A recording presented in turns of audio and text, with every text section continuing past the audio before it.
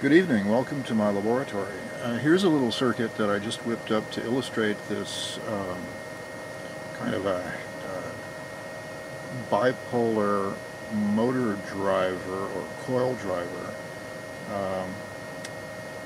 Instead of using a motor or a coil, though, in order to make it clear what I'm doing, I've got the two LEDs here as the load. These are connected oppositely.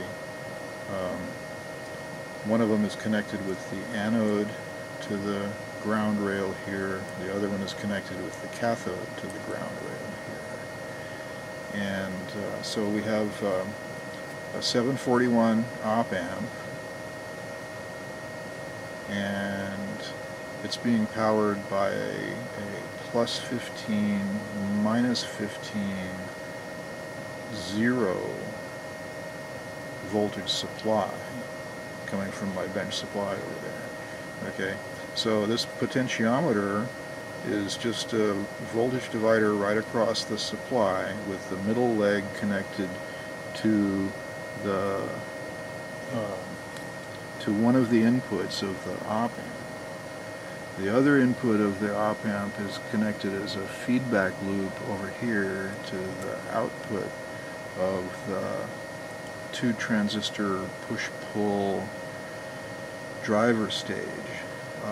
So if you wanted to use a high current coil or a motor, you would use power transistors here. This is a PNP, or I'm sorry, this is the NPN and this is a PNP connected with a common emitter configuration. Collectors go to the minus 15 and plus 15 side, and then the bases go together to the output of the 741 op amp. Okay, so depending on whether the input from the wiper of the potentiometer to the input of the op amp, depending on whether that is high or low with respect to the 0 voltage reference, one or the other of the LEDs, or coil or motor, or coil or bidirectional motor will be driven. So let's just see what happens. I've got the potentiometer centered right now and neither LED is on. So let's turn it towards one side. You can see that the one LED comes on brightly. Turn it towards the pot towards the other side. There's center. And there's the other LED coming on, nice and bright. So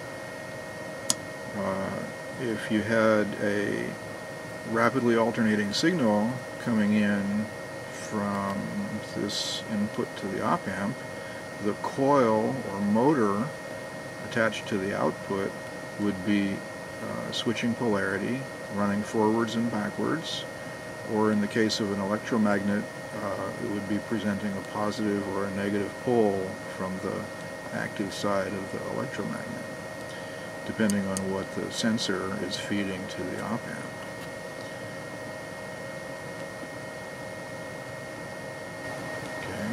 Okay, now just for fun, I went ahead and hooked up a little motor to the thing, and let's see how she goes.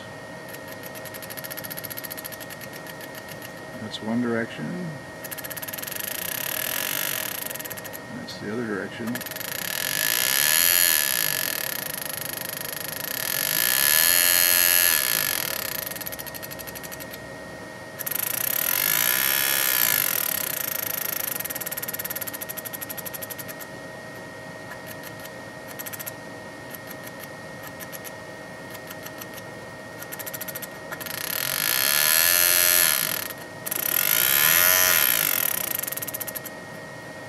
Okay, there you have it. Thanks for watching.